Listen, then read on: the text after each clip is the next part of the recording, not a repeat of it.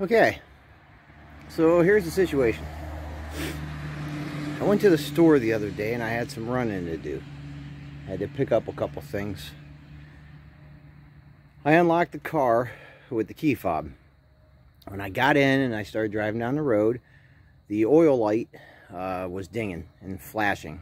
Just super quick, but it was there. And the red light for the security, for the alarm, was on steady. Was not blinking, it was just on. I knew something was wrong. I did my running. I got home. Luckily, I didn't have to shut it off anywhere that I had gone that day. I didn't have too much to do. I got home, I shut it off, the alarm went off. I hit the panic button on the remote. I started it and it did start. I shut it off because it didn't stop the alarm. I tried to start it again, it would not start. The horn was going off. The lights were flashing. The hazard lights were flashing, not the headlights, which was a little odd, but... And the horns were just going nuts. I finally had to pull the fuses on the horn. I had to take the battery cables off the battery. So, since that moment, I have not been able to get this thing to start. I've hooked the battery up, and the red light for the security system, the alarm, stays on steady. It stays on. It does not flash. I have watched numerous videos on YouTube. 99.9% of them, the issue is with it flashing. This is not flashing, it is on. Steady. It's totally locked out. The 1% of videos I did find, or 0.1% of videos I did find, weren't vehicles even close to this year, close to this style, make, model, nothing. So they didn't do me any good. We stopped at a key place. The battery was bad in the key fob. They put a new battery in, came home, still nothing. The alarm going off, key fob won't work, not at all. So the guy came out, paid a service fee. Yeah. He hooked up 2 different computers to get the PIN code, and this Jeep will not let him in. Everything is totally locked out. The door locks will lock with the actual vehicle locks. I'll show you in a minute. But the key fob does absolutely nothing. There's no key lock on the other door, on the passenger door. Nothing on the tailgate, the back hatch, glass, nothing. I can't get this thing to start. I can't get the light to flash. The guy said even if he could get it to flash, at least maybe he could get in and maybe tell me what's wrong. He said it's either the key, the immobilizer ring, or the computer, but he can't get in to tell. Now, I've unhooked the battery. This has been almost a week now. I've unhooked the battery. I've unhooked the positive first. I unhooked the negative first. I crossed both of them for 10 minutes, for 2 hours, overnight. I've left the battery unhooked overnight. I put both of them on. I put the positive on first. I put the negative on first. I put them both on as swiftly as I could at the same time. I turned the door lock this way, that way. I turned the key on, but didn't try to start it. I put a charger on the battery and left it sit for over an hour. I did everything everybody says to do. I cannot get the light to flash. It stays on steady, and I can't get anything out of this vehicle. Now, we did have a remote start put on it a couple years ago, and for the first 6 months or so, 4 or 5 different times, we had problems. The lights would flash, the horn wouldn't work. Even 2 times, we got somewhere and tried to start it, and it wouldn't start, but then a time or 2 of trying, then it started up and it was fine. But it's been probably 2 years since that has happened. I don't think it's the alarm or the aftermarket remote, but I don't know. Because we can't get into it to tell. The light will not go out. And I'll show you here in a second. All right. Now, we got the negative on. I'm going to put the positive on. All right. That's what I got. The horn would be going off right now, but I pulled both fuses. The lights don't flash, but the hazards do. And I will show you the mess that is inside my car here.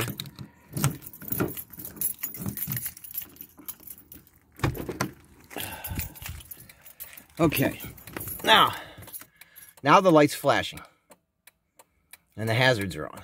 I can hear mechanisms moving in the dash. Okay, now I'm putting the key in, turning it once, still flashing up there. Turn it again, everything comes on. That red light goes solid, and I got nothing. No sounds, no clicking, nothing. Because of that red light not flashing, at least, to where something could be done, it is totally locked out. And I have no freaking idea why. I have tried everything.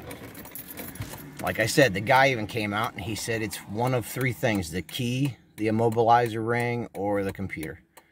But he can't read it because he's locked out. I even had one of those little car MD things that you plug in. It's not that brand, but it's just a cheapie I bought, which I've used, you know, to find out when the check engine light comes on for an exhaust, you know, sensor or something goofy like that. It didn't register anything. I mean, technically, there's no codes, there's no engine error codes, so it wouldn't read anything. But this is where we're at. I got nothing. That light stays on. Now when I shut it off, it'll blink. But when I turn that damn key on, it comes on solid and it stays. And because of that, I can't do anything. So if anybody has any ideas, I really would appreciate it. Like I said, I unhooked the battery. Everything you can find online, everything you could try with the battery, leaving it on for an hour, leaving the key by the ignition. I've tried it all, and I can't get that light to at least blink when the key is in, and that's where we need to be, I guess. But all I do know is I've got an expensive paperweight sitting here in my driveway. And here's the kicker. 3 more payments. In January, this thing would have been paid off. Well, it will be paid off. So I'm looking at, the only thing I've had people tell me is I've got to have it towed, flatbedded to a dealership.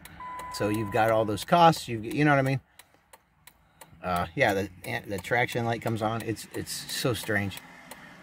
But yeah, take it to a dealership. Sure, you know, pay more than what the vehicle's worth just to get it fixed, and still have 3 payments left. That's awesome.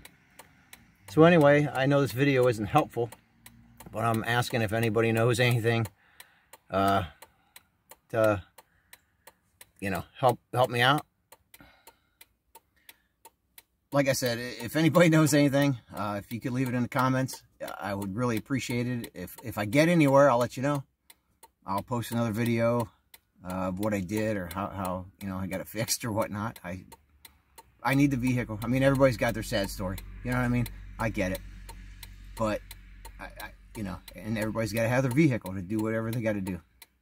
And this is a key part to our business and so on. So, yeah, we're stuck. I'm stuck. And it's a problem. So, if anybody has any ideas, like I said, I tried the battery thing, the charger, leaving it on for an hour. Disconnect this one, disconnect that one. Connect the 2 of them together off the battery. You know, I got nothing. And even the guy from the key place, he didn't even have any ideas.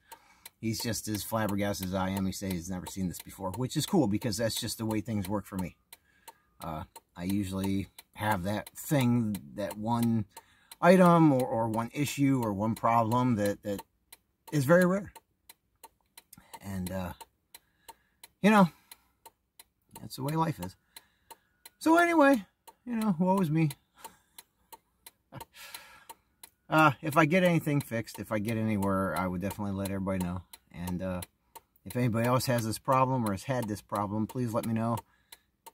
Maybe we can help each other. Maybe you can help me, then I can help somebody else. I don't know. And we'll see how it goes. So until then, don't forget to subscribe, pick a thumb, and poke that bell.